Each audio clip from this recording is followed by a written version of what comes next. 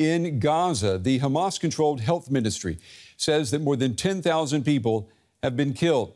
It says they've been killed by Israeli airstrikes since the conflict erupted 1 month ago. Now, this number has not been independently verified.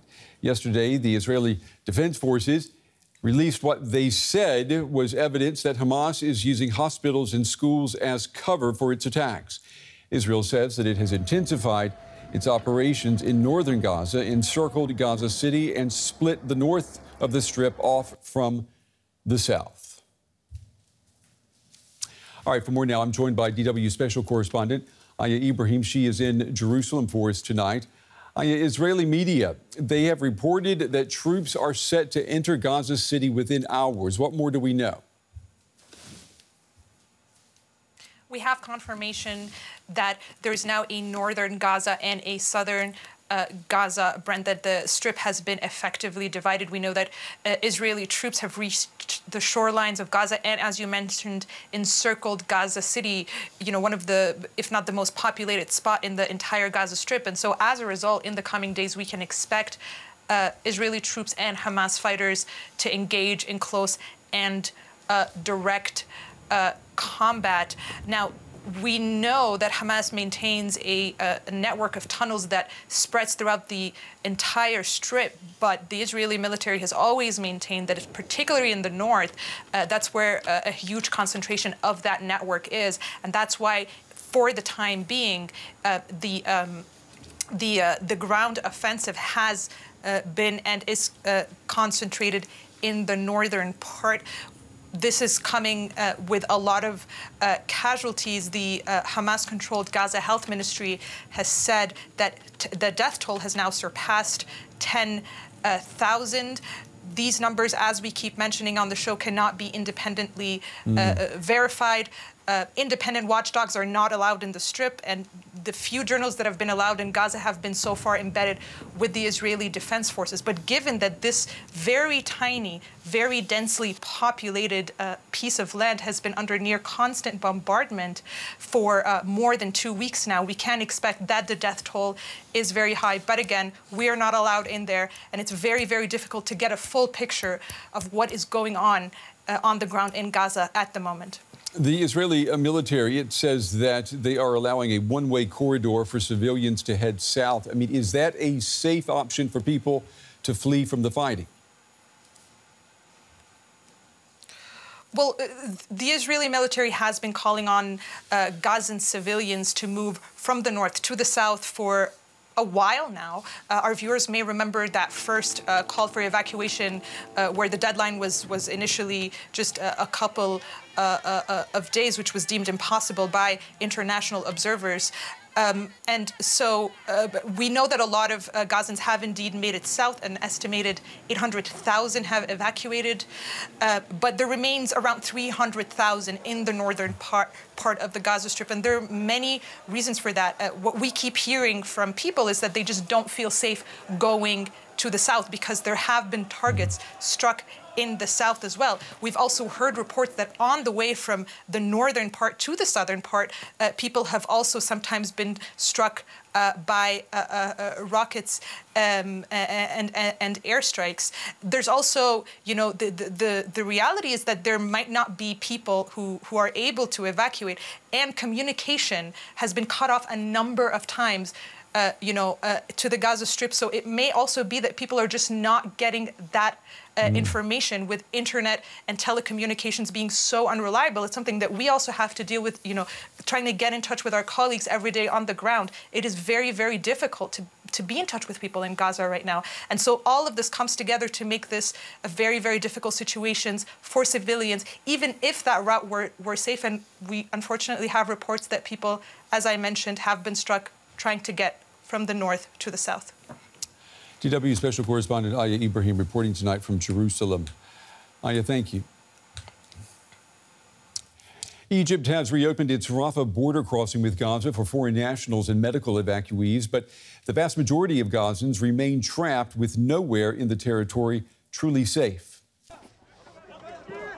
In Gaza, the human cost of this conflict keeps on mounting. As the small strip of land continues to be pummeled, The Israel Defense Forces say they opened a humanitarian corridor. This allowed Palestinians to evacuate the north, where the bombardments are heavier, though it seems that nowhere in the Strip is truly safe. An Israeli airstrike hit a residential building in a densely populated district of Khan Yunis in southern Gaza. They are all children, not a single adult, all children. The whole building collapsed on them. These are your goals, Netanyahu. May God take revenge on you. Hundreds of thousands of displaced Gazans are now living in makeshift shelters in the south of the Strip as Israel intensifies its bombardments. For this hospital employee, just one missile strike took everything away. I was working my shift at the hospital when the casualties started arriving. To my shock, I saw among those martyred were my wife Maysoon, as well as our 4 children, the youngest of which was 8 months old. It's an all too familiar story for many living in the Gaza Strip. The war between Israel and Hamas shows no sign of letting up. And it's the people on the ground who are paying the heaviest price of all. The Jordanian Air Force has dropped vital medical equipment to a hospital in Gaza as supplies in the Strip run dangerously low. The airdrop was made to the Jordanian hospital in Gaza City and contained medical supplies as well as food. Jordan's king says the operation was carried out in coordination with Israel's defense forces. There are growing calls for more humanitarian aid for Gaza. The Rafah crossing from Gaza into Egypt has now reopened after it was shuttered for days. I asked Ahmad Al-Mandhari of the World Health Organization in Cairo how much of a difference this will make. In fact, as you said, today, Rafah crossing will be opened, in fact, but I don't have details on how many people will be crossing, but definitely it will include people who are, carrying different nationalities as well as, casualties and sick patients. This will definitely help those people who are injured, severely. They need further care outside Gaza Strip. In addition to that, it will give hope for hundreds and thousands of people who are seeking medical care outside Gaza. But still, I must say, this is really beyond the high demand and the need of the people inside Gaza. It should be really opened all the time with no interruption. Eylon Levy is a spokesperson for the Office of the Prime Minister of Israel, Benjamin Netanyahu. The Hamas-run Health Ministry today said that the death toll in Gaza has now exceeded 10,000 and that many of the victims are civilians. My colleague Gerhard Elfers asked him how the Israeli government is justifying that. First of all, as you mentioned, these are the numbers we're getting from the Hamas Health Ministry. Hamas, the same organization that on October 7th burned, beheaded, raped, butchered, mutilated its way through southern Israel and then lied about it to the international media. The same Hamas that when an Islamic Jihad rocket hit the Al-Ahli hospital, immediately claimed it was an Israeli airstrike that killed hundreds of people. The sun came up in the morning. It turned out it wasn't an Israeli airstrike. The hospital was still standing and the death toll was much lower. So we cast doubt on the Hamas numbers. We also note that Hamas doesn't distinguish between... Whether it's exactly 10,000, it must be thousands. Hamas does not distinguish between civilian casualties and military casualties. We've been clear. Our goal in this war is to go after the perpetrators of the October 7th massacre and make them pay. We expect the death toll to rise from Hamas terrorists, the people we are targeting. Now, what's the problem? Hamas has a deliberate and well-documented strategy of embedding itself in civilian areas, in tunnels under people's homes. Its main headquarters are located underneath the Shifa hospital in Gaza. That's why Israel has been taking more action than any army in history, and I'm happy for your fact-checkers to check me, in order to get civilians out of harm's way. 20,000 phone calls placed with residents of Gaza, 1.5 million leaflets, over 10 million recorded messages and SMS for 3 weeks, urging the residents residents of northern Gaza, get out of the way temporarily for your own safety. The army has also opened humanitarian corridors for residents to evacuate during the encirclement of Gaza. And just the other day, we had Hamas firing mortars at the Israeli soldiers, facilitating the humanitarian evacuation. So we're doing everything we can to get civilians out of harm's way. Hamas is doing everything it can to keep them there. And we hold Hamas fully accountable for any harm to civilians as a result of its decision to declare war on the 7th of October, and then its decision to try to use civilians as human shields.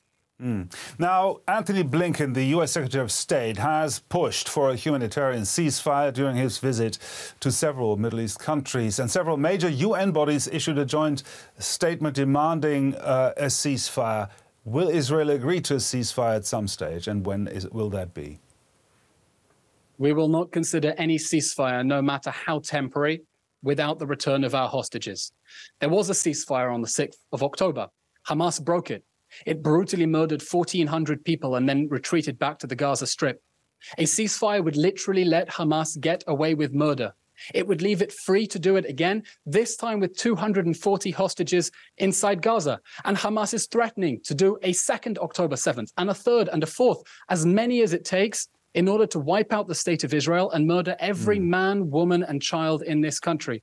So we will not cease fire until we achieve our war games, our war goals of destroying Hamas so it can never again hurt our people and never again perpetrate what it did on October 7th. The biggest massacre of Jews since the Holocaust. That war never again. In a moment, but Israel has stated, you mentioned the hostages, Israel has stated many times that the release of all hostages is also one of your principal war aims. But do you think an all-out military assault is a good way to ensuring they all come home?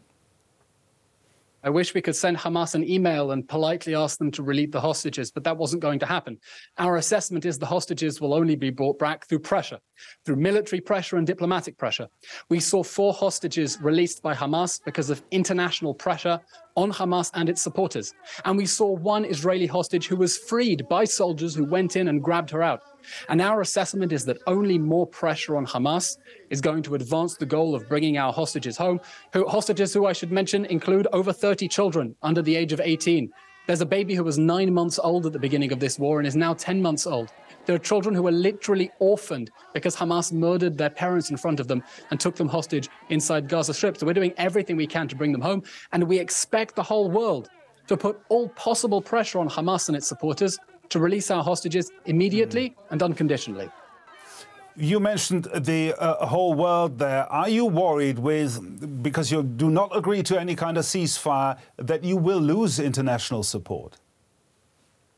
We know that we're fighting the most moral fight there is, to dismantle the terror organization that perpetrated the biggest massacre of Jews since the Holocaust and is promising to do it again and again until they murder all of us. We know that we're the good guys, and we know that history is on our side. And we know that good nations have lined up behind us, like Germany, whose vice-chancellor from the Greens, not exactly a party known traditionally for supporting Israel, says Hamas must be destroyed. Even Senator Bernie Sanders says there can be no ceasefire with Hamas because its goal is to eliminate the state of Israel and murder everyone. So we know that people of conscience are on our side. They understand that the right of self-defense means eliminating the terror group that perpetrated this attack, and that anyone who wants to take the side of the baby-burning, beheading terrorists of October 7th, they're on the wrong side of history, and history will judge them. I'd like to come back what you just said, eliminating Hamas. Israel is currently fighting a conventional war against insurgents, if you will, and that has failed many times in the past, in Iraq and Afghanistan, for example. How convinced are you really that Israel can win this war against Hamas? This is an asymmetric war. It's an asymmetric war between the professional army of a democratic state and a terrorist militia that has embedded itself inside civilian areas in order to maximize casualties. But we have no choice. We cannot leave Hamas in power, because if we leave Hamas in power, it will attack our people again. October 7th wasn't the first date in history. History didn't start then. It's been 2 decades that Hamas has been terrorizing the people of Israel, firing tens of thousands of rockets against us, launching raids inside Israel, abducting people. And October 7th was the straw that broke the back of a very strong camel. We cannot leave Hamas in place, and I think the world understands. And Secretary Blinken said this as well from his own conversations with Arab governments in the region, that a terror organization that perpetrates a massacre like that cannot be allowed to remain in power a moment longer. We will not go back to 6 a.m. on October 7th. That will not happen. Israel's army says Gaza is now split in two. What's the goal here? The goal is to totally eliminate the entirety of Hamas's terrorist and military infrastructure. We're going after every commander, every terrorist, every tunnel, every rocket launcher, all of it. Now, we've completely encircled Gaza, and despite that have still allowed several humanitarian corridors for civilians to leave. For 3 weeks, we've been urging civilians in northern Gaza to get out of the way temporarily for their own safety, and most of them have. Only a small minority remain in the north. Just the other day, Hamas attacked the humanitarian corridor that Israel was facilitating. They fired mortars at our soldiers who were trying to get Palestinian civilians out of harm's way, because we're doing everything we can to keep civilians safe. Hamas is doing everything it can to keep them in harm's way. So the goal now is to close in on Hamas. We will destroy its tunnel network. We will destroy its arsenals, and it will terrorize our people no longer. Speaking about the tunnel network, are you convinced that, for example, if the hostages are being held in this tunnel network, that you can spare them, that you can get them out alive? I can't comment on specific operational matters, but that is a top priority in our war, to bring the hostages home and safe to their families, those who still have families to return to, that is. Eylon Levy there, the spokesman for the Office of the Prime Minister of Israel. Thank you very much for taking the time to talk to us. Earlier, I talked to Mkhaimer Abu Sada in Khan Yunis in southern Gaza. Before the start of the war, he worked as a professor of political sciences at the university in Gaza City. He told me about his experiences. I'm staying now in Khan Yunis, south of Gaza, with some of my relatives since October 13th. On that day, the Israeli army ordered the Palestinians in the north of Gaza and Gaza City to evacuate to the south of Gaza Valley, which is Khan Yunis and Rafah. And I have been living with my relatives for the past 3 weeks, almost now. Now, I'd like to come back to Hamas, which is, of course, governing Gaza. Are they offering any assistance for civilians, or is the population just reliant on assistance and services of the aid organizations? Well, very much most of the Palestinians who have evacuated their homes in the north of Gaza to the south are either with their relatives, like myself, or the overwhelming majority of them are residing at UNRWA-run schools and institutions, where UNRWA is responsible for most of the assistance that they are giving them: food, water, and they are offering also sanitation services. So basically, Hamas is not doing anything right now. Either UNRWA is in charge and other international organizations, or the relatives are very much helping their friends and relatives who evacuated to the south of Gaza. Now, you're a political scientist. Let's talk about the support that Hamas had and maybe still has inside Gaza and among the local population. Well, that is, to be honest with you, that is not, there is no way of measuring Palestinian support for Hamas at the current moment. You have to take into consideration that there are more than 10,000 Palestinians have been killed since this Israeli bombardment against Gaza. A civilian population has started, and also more than 20,000 people have been injured, in addition to the destruction that has been inflicted on many areas of the Gaza Strip. So there is no way of knowing whether people are still supporting Hamas in a big way or not. And there are also no channels of expressing any voices criticizing Hamas. If there is any criticism against Hamas, it's done within inner closed circles. Now, Israel's aim is, as Israel has said many times, to fully destroy Hamas. Is that realistic, you think? It doesn't seem to me that is a very realistic goal for a number of reasons. First of all, it's been a month since Israel has started its war against Hamas, and to the best of my knowledge, Israel has succeeded only in eliminating some top leaders of the military wing of Hamas, and the Israelis are also having a lot of troubles in controlling large areas with the ground operation. And second, when we talk about Hamas, we are not talking only about the military wing of Hamas. We're talking also about Hamas as a grassroots organization which has entrenched itself among the population in the Gaza Strip. So when you talk about an ideology and about an idea, it's very hard to destroy it or to eliminate it completely. But I think Hamas has been weakened by the ongoing Israeli bombardment and also the ground operation that has been carrying on for a number of days now. The political scientist Mkhaimer Abu Sada there talking to us from Gaza. Thank you very much for your time.